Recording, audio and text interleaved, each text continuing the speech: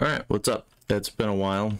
The Steam Deck Developer Conference, I watched that, and my tutorials are wrong, sort of. The problem is, so there was a question, and it was, does it have an immutable, like a read-only immutable file system? And the answer was yes. What that means on its own is that none of my stuff works, because you can't modify the file system. They also said there was a developer mode that you could enable to toggle that off, so that you could modify the file system and download packages like a normal distribution, is what they said. And then at the end, they kind of threw that off again, and I'm not really entirely sure what's going on. At the end, a similar question was asked again, and they said there will be other methods to install non-Steam software on the deck. That can be Flatpak or other methods. Or Flatpak it's like sandboxed. It has its own folder, and then all the dependencies are with it in its folder. It would make sense why that would be easy to install if the file system isn't meant to be modified. But then the problem comes where he says, and other methods. And now I'm lost again. So does that mean Pac-Man is enabled, but that every time you update, it will be removed? Because they said the updates are done as OS images. So when he says, and other methods, does that mean that, like, Pac-Man isn't disabled?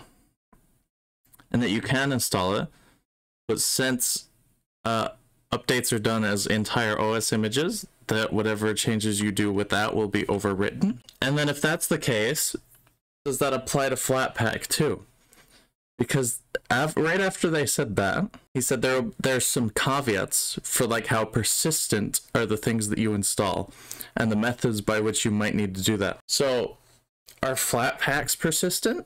And then maybe Flatpak is persistent, because that would be easy to like have on a separate partition or however they do that, so that not everything's overwritten. Because I don't think they're going to overwrite games every update, so they definitely they're going to have a method around that persistence problem for games. So are they going to extend that to Flatpaks, is my question. And they didn't really have any solid answers to at least the questions I got after they mentioned all this. And now I'm kind of left in a spot where I'm not sure kind of what will work. Because I can do guides on how to do everything through Flatpak, but I don't know if that would be any more persistent. Because I imagine they're going to have they have to have some way to have persistent packages past updates. Because I don't think they would market this as it's just a PC if there weren't persistent way to install things that were non-Steam. So I think I'm going to assume that Flatpaks are persistent by default.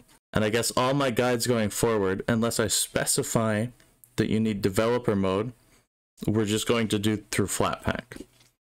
Because I don't think there's anything we can't do that I've done already through Flatpak. And I guess for the old videos, I'll go mark them as developer mode only, or give a warning that it won't be, none of the changes will be persistent. So that's where we're at right now. Thanks for watching. If you liked it, smack that like button. Alright, you can't see the ratio anymore because YouTube is dumb, but I can still see the ratio, and I want it to be as high as possible, alright? Yeah, and then let me know what you want to see next. Do you want more Steam Deck tutorials with Flatpaks? That seems to be the default method of persistence, or other just tech related stuff. I can do that too. I've been doing that. It doesn't really matter either way to me. Just let me know what you want to see, and that'll be it for this video. So I'll see you later.